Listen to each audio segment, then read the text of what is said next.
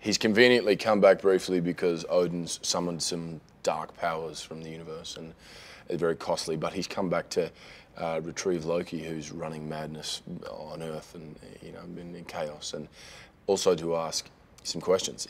That Loki's been missing, and now he's turned up on Earth, and so Thor wants to know, why and how did this happen, and where did we go wrong, and what have you.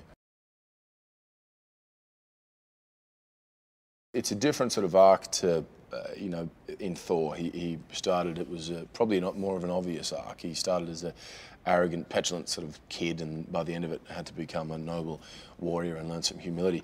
In this film, he begins as a sort of noble warrior with the right intentions, but all of that is then tested, I think, in the way he,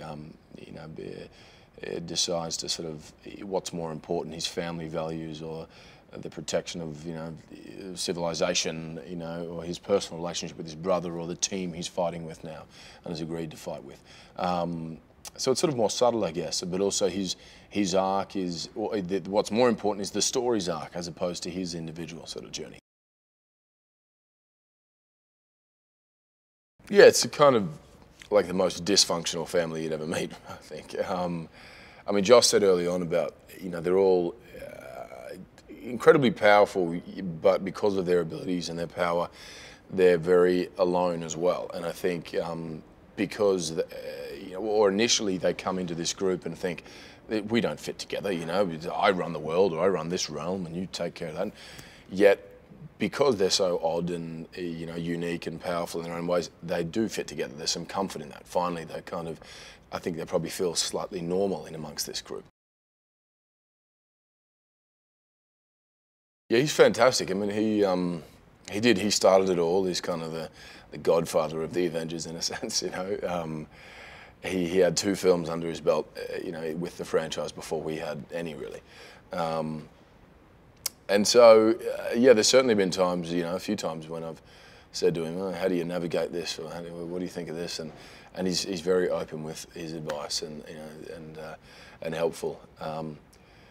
But it's just a good bunch, I mean, Robert is an actor, and everything he's done is incredible, and as is all of this cast. And so watching all of them work and their different styles and getting everyone together in one big scene has been really exciting. In Mark Ruffalo, you don't see the Hulk, which is, I think, a perfect sort of contrast, because it's that sort of vulnerability and that fear of what's to come if he does turn into that guy. He doesn't necessarily like who that guy is, It's not something that he's kind of an angry guy and then gets angrier. He's this really nice kind of unassuming character. But then if pushed in the wrong direction, he, turns into this monster. And it's great seeing Mark play with that, because he just has a incredibly sort of endearing quality about him, and humility, and, he's the sort of, there's no bravado, and especially when you know what he can become. I think that's what's the really nice contrast.